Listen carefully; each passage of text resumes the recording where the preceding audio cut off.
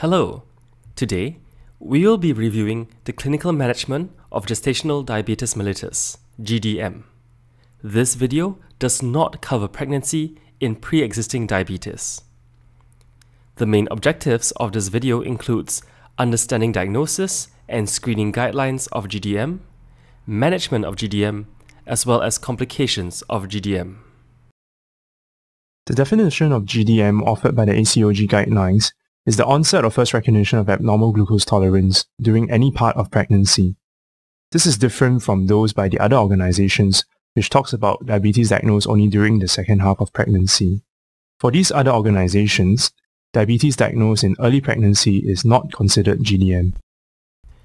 Using the International Association of Diabetes and Pregnancy Study Groups screening and diagnostic criteria for diabetes and pregnancy, global prevalence of GDM is estimated to be 17% and 25% in Southeast Asia. Specifically, in Singapore, about 15 to 20% of all pregnancies are complicated by GDM. The highest risk factors for GDM is personal history of impaired glucose tolerance, impaired fasting glucose, or GDM in previous pregnancy. Other risk factors include family history of diabetes, a BMI of more than 30, older maternal age of more than 35, and medical conditions associated with diabetes such as polycystic ovary syndrome. Compared to the 2.75 grams 2-hour OGTT used to diagnose normal diabetes mellitus in the population, the 3.75 grams OGTT is used for GDM instead. The additional reading at 1 hour point is important as it contributes to about 1/3 of GDM cases in Singapore and is clinically relevant to management of the complications. The process includes fasting overnight for minimally 8 hours with no food and drinks other than plain water. Subsequently, a fasting blood glucose is taken before the patient takes a standard 75 grams glucose drink. The blood glucose test is then repeated at both 1 hour and the 2-hour mark after the drink is taken. GDM is diagnosed if any one of the 3 blood results indicate a higher than expected blood glucose level.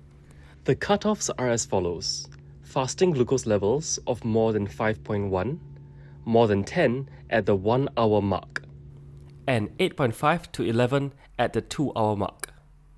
If there is blood glucose of more than 11 at the 2-hour post-OGTT, it is likely attributed to pre-existing diabetes mellitus instead.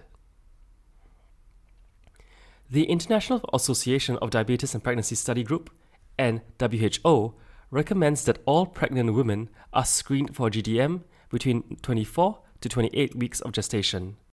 This gestational age is chosen as 24 weeks is when insulin resistance increases significantly, leading to hyperglycemia in those with insufficient insulin secretory capacity to maintain euglycemia.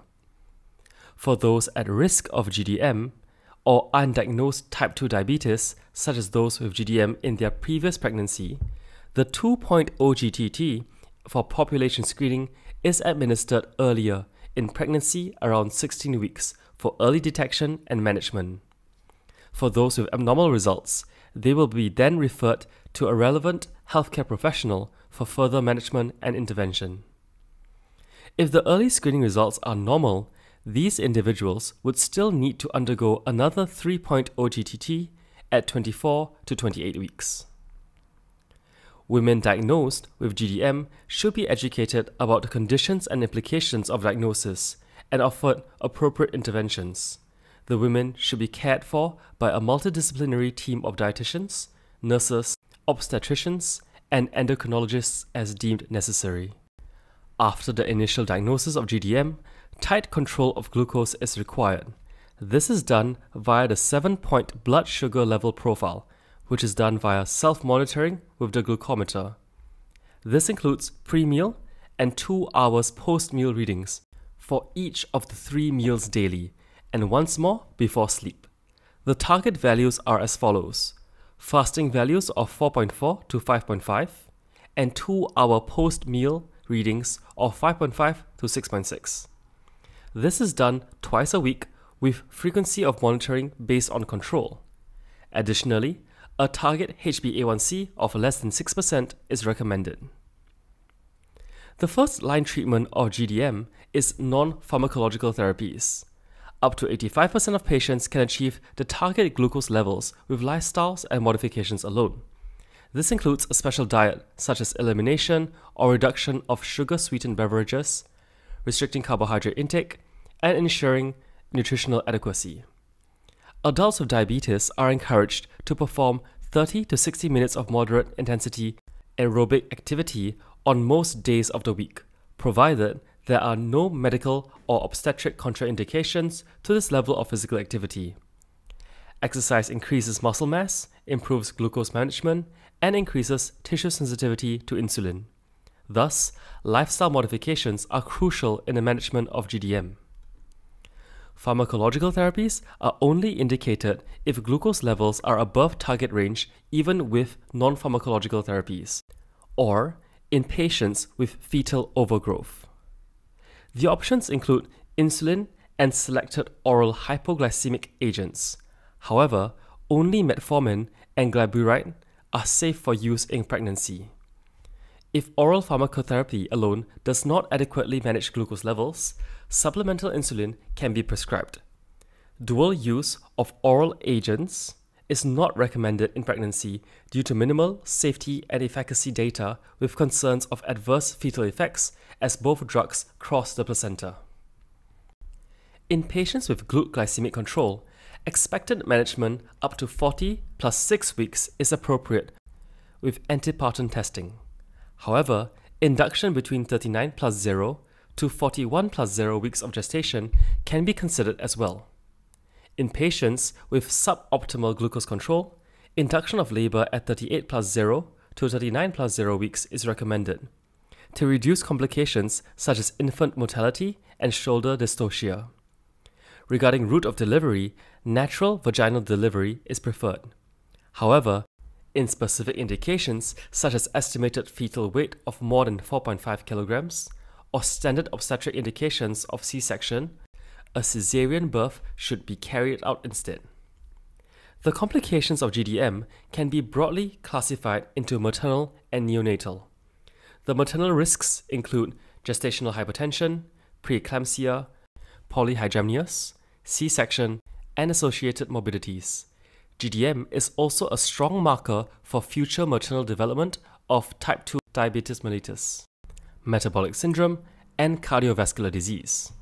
In neonates, there is a wide range of complications including macrosomia, shoulder dystocia, stillbirth, respiratory distress, and in terms of metabolic outcomes could be hypoglycemia, hyperinsulinemia, and hyperbilirubinemia. Additionally, there could be difficult delivery, such as operative delivery instead of normal vaginal delivery, and birth trauma from assisted delivery. As such, the complications of GDM should be managed accordingly with lifestyle and/or pharmacological interventions by the multidisciplinary team. For postpartum concerns, GDM usually does resolve after delivery, but up to 50% of them develop type 2 diabetes later in life. Thus, the 2.0 GTT test is repeated 6 to 12 weeks after delivery with cutoffs as mentioned above. Patients are subsequently recommended to have annual glucose tolerance test performed to have early detection of type 2 diabetes mellitus. Quiz time. Which of the following is not a complication of GDM?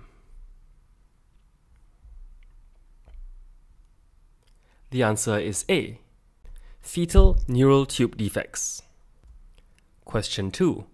Which of the following is used for pharmacological treatment of GDM?